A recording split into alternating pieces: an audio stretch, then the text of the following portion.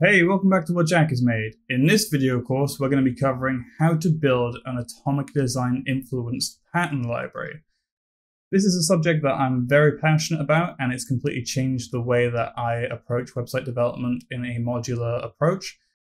Throughout this course, we're going to be using a framework called Storybook, and it's going to be used in the context of React, but you can use Storybook in any application you want to, whether it's Vue or standard HTML. You can bring in the framework to your technology of choice. And so even though the course will focus primarily on React, you can apply these same concepts to any technology of your choice. We're going to be covering first off what atomic design is and how it will apply to your web design and web development workflow before moving on to building an atom, molecule, organism, template, and then page before finishing off with some particle logic in our system. Now, if you aren't familiar with atomic design or pattern libraries, this will be a great starter course because we're going to be exploring it from start to finish, building a very basic system at first, which will then grow into a living documented system for stakeholders of a project or within your company to view front-end components that can be applied in any of your applications. We're going to be focusing mainly on React in this course. So it is a prerequisite that you understand the basics of creating a functional component and what props are, as we'll be using them heavily throughout this course.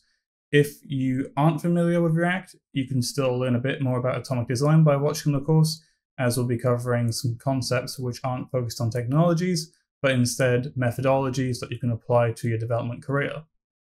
Now we're going to be using a hypothetical brand called Celtic Elements, which I will be using in a future course as an actual project, but this is a brand which focuses on beauty and spa products, and we're going to be building a front-end system, which means that we can use these components in any React context, whether it's a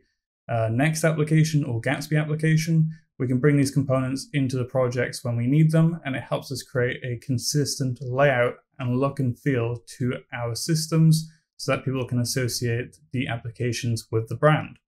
At the end of the course, I'm also going to be showing you how we can deploy our pattern library for free to Netlify and have continuous integration builds, which allow us to continuously deploy our website and our web project when we make changes to the pattern library. And so you can automatically update your pattern library and share it with other people on your team, and they can access it at a URL for free on Netlify.